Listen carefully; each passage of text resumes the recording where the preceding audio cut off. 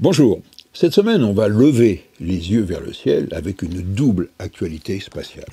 La première, qui est toute récente, qui est la rentrée dans l'atmosphère d'un énorme satellite d'observation de la Terre européen, ERS2. Je dis énorme, parce qu'il faisait 2 tonnes 7, mais surtout, il avait la taille quasiment d'un minibus. D'où les inquiétudes, évidemment, au moment de la rentrée dans l'atmosphère, avec les risques de voir des morceaux non consumés toucher la Terre. Fort heureusement, tout s'est bien passé. Et la deuxième actualité, celle-là, c'est du côté d'une société japonaise, Astroscale, une société japonaise qui s'est spécialisée dans le nettoyage, c'est en quelque sorte les éboueurs de l'espace, et qui a lancé une espèce de sonde qui va aller en direction d'un débris spatial, et non pas d'un petit débris, disons quasiment d'un 2e étage de fusée.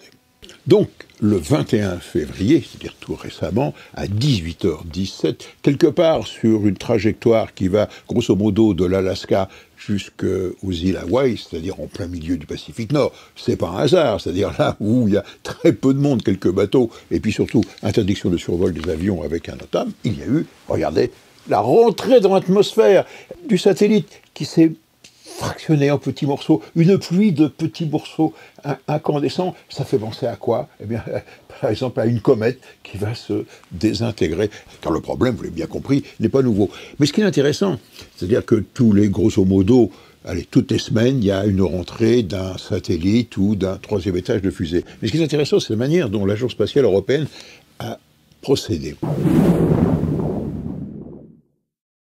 Ce qui est intéressant, c'est qu'avec ce très gros satellite, le RS2, l'Agence spatiale européenne a prévu, en quelque sorte, sa fin de vie, sa destruction. Donc, regardez bien, 21 avril 1995, c'est le 2e, ERS2, on le lance, on le place à 800 km d'altitude, il observe la Terre, il fait un boulot remarquable, et sa fin de vie, c'est le 4 juillet 2011. Et là, on va commencer à désactiver progressivement le satellite, c'est-à-dire, je vous dis, on a vidé les réservoirs, qu'il n'y ait plus de carburant, on décharge les batteries de façon à éviter les courts jus, de façon à ce que le satellite n'explose pas et crible l'atmosphère avec des morceaux qui auraient pu toucher la station spatiale internationale. C'est le film, vous voyez, Gravity. Et la suite, eh bien la suite, progressivement ce satellite on va le ramener à 573 km d'altitude, et là, il va progressivement perdre de l'altitude par le frottement sur les rares molécules d'air qui existent encore à cette altitude. Et on en arrive donc au 21 septembre, où là, il est à 80 km, et à 80 km, là, l'atmosphère est beaucoup plus dense, à 28 000 km par heure, ça commence le coup de frein. Et entre 80 km d'altitude et 60 km d'altitude, c'est la rentrée de l'atmosphère, le frottement, l'échauffement, et il se pulvérise, il se casse, et tous les morceaux brûlent, et très peu touchent l'océan. Donc ça, c'est autre chose à dire, c'est un cas d'école. Et ce que l'on espère, c'est que ça va se reproduire, parce que le problème n'est pas nouveau. Le problème, en fait, il remonte, et là on s'en souciait pas du tout, le 4 octobre 1957, avec le lancement de Sputnik 1, qui lui s'est désintégré, et depuis le temps est retombé. Mais le problème existe depuis Sputnik 1. Depuis le lancement du premier satellite artificiel, Sputnik 1, le 4 octobre 1957, c'est environ à peu près 34 000 objets de plus de 10 cm qui ont été expédiés là-haut dans l'espace. Ça va, on trouve de tout. Il y a des sangles, des boulons, même des outils oubliés, des isolants thermiques, et puis des gros morceaux, des 2e étages de fusée, et puis aussi des satellites devenus inertes. Allez, pour fixer les choses, sur ces 34 000 objets, on compte 3 400 satellites actifs, et ce nombre ne va faire qu'augmenter très rapidement dans les prochaines années avec nouvelles races de satellites qui vont proliférer, les tout petits satellites que l'on appelle les CubeSats, et puis les constellations de satellites. Qu'est-ce qu'on fait des méga-constellations? Comment est-ce qu'on va pouvoir traiter les méga-constellations? Qu'est-ce qu'on fait avec les CubeSats et les petits satellites, les micros, les nanosatellites qu'on lance par centaines et qui n'ont pas de propulsion, qui ne sont pas capables d'éviter des collisions. Et donc ça c'est vraiment toute la réglementation internationale où on travaille vraiment main dans la main. De l'autre côté également, les objets qui sont déjà en orbite ont tendance à se rencontrer et à faire des petits. Et donc il y a une régénération de débris par les objets qui sont déjà au-dessus de notre tête. Mais pour être complet, si l'on ajoute les tout petits objets, c'est-à-dire de la taille du millimètre, par exemple les éclats de peinture, mais oui, ça existe, c'est 130 millions de débris qui forment un véritable nuage, un halo autour de la planète Terre. Ça représente même bagatelle de 8800 tonnes. Et ce, essentiellement entre 0 et 2000 kilomètres. Bon, c'est vrai, certes, l'espace est grand, il y a de la place, et puis il y a aussi, n'oublions pas, l'auto-nettoyage de l'atmosphère, et qui fait bien que chaque jour, un objet de 10 cm brûle en rentrant dans l'atmosphère, qui fait que chaque semaine, c'est un étage de fusée ou un satellite qui rentre et brûle dans l'atmosphère. Alors, d'accord, il y a déjà eu, vous savez, des collisions entre des satellites et des objets, le pare-brise de la navette, il y a eu des impacts sur des panneaux solaires de satellites, d'accord. Mais il y a aussi les hommes.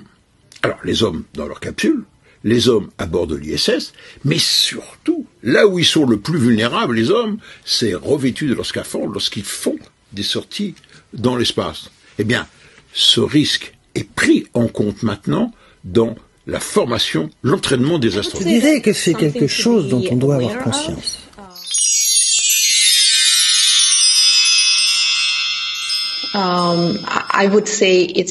Je dirais que même c'est une vraie problématique à prendre en compte, notamment pour les vols non habités et les nouvelles constellations de satellites. Dans le pire des scénarios envisagés, si la fuite d'air est trop importante, il faut se rendre de suite dans le véhicule de secours. Mais dans un scénario plus réaliste, il faut d'abord repérer d'où vient la fuite, puis fermer un à un les sens. Il s'agit en fait d'isoler le module d'où provient la fuite, et donc fermer les sas pour l'isoler. Bien sûr, il faut pouvoir se réserver un chemin pour se rendre au véhicule de secours. C'est à cela que l'on s'entraîne. Mais les agences et puis surtout les industriels ont bien pris conscience de ce risque. Et surtout, ils ont vu, il faut le dire, qu'il y avait un marché. Et là, on a vu fleurir pas mal d'idées, certaines qui nous font sourire. Alors, on va essayer de classer les choses. La première idée, c'est d'abord de faire changer d'orbite le satellite pour éviter la collision. Alors, première méthode, un remorqueur spatial, qu'on appelle en argot un TOG, va s'approcher du satellite en dérive et va par exemple lui fixer un moteur, allumer le moteur et le faire changer de trajectoire. On peut également, toujours ce remorqueur, s'approcher du satellite et déposer une voile solaire qui va se déplier et la pression des rayonnements solaires sur cette voile va modifier la trajectoire du satellite et éviter ainsi la collision. La deuxième méthode va constituer, disons, à précipiter le satellite dans les hautes couches d'atmosphère où il va brûler. Et là, pour ça, il y a plusieurs méthodes. La première des méthodes, c'est de s'en approcher et, avec un bras manipulateur, de l'agripper et de le précipiter dans l'atmosphère.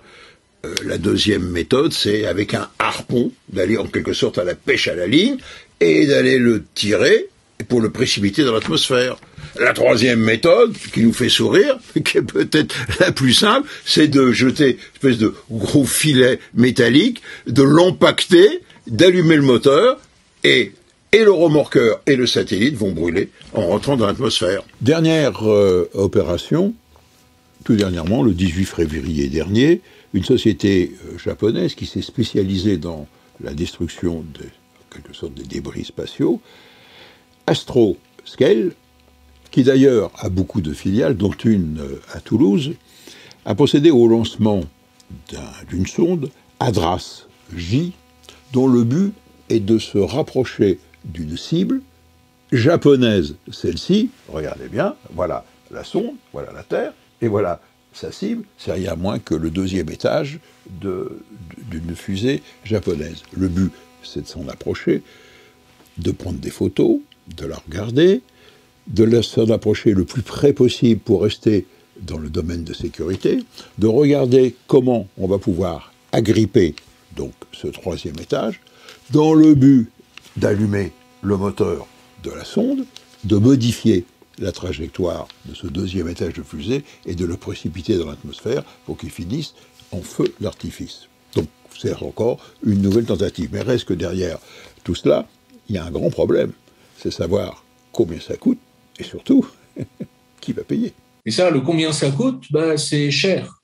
Et c'est-à-dire, une figure typique, ça coûte plus cher d'aller chercher un objet dans l'espace que ça n'avait coûté pour le mettre. On se rend compte qu'il y a une très forte synergie entre les activités consistant à aller chercher des objets comme ça, et plus généralement les activités de servicing dans l'espace. In-orbit servicing, c'est la camionnette d'Arty. Et ça, on commence à le voir. Par exemple, il y a 2 satellites de servicing qui s'appellent MEV1 et MEV2 qui sont allés en orbite géostationnaire récupérer un satellite qui était en panne, qui était pas bien, donc ils sont accrochés dessus, ils l'ont remis dans la circulation, le satellite marche très bien maintenant et a donc une extension de vie pendant, 4 ou 5 ans, je crois, et à l'issue de laquelle le MEV va évidemment le remonter sur son orbite cimetière. Donc ça c'est très prometteur. Reste, vous l'avez bien compris que le mal est fait. Et dans l'attente, j'oserais dire, d'une législation internationale qu'il faudrait que les grandes nations se mettent d'accord sur la gestion de l'espace avec la création peut-être d'un service, d'éboueur de l'espace, qu'il va être très, très difficile de revenir en arrière.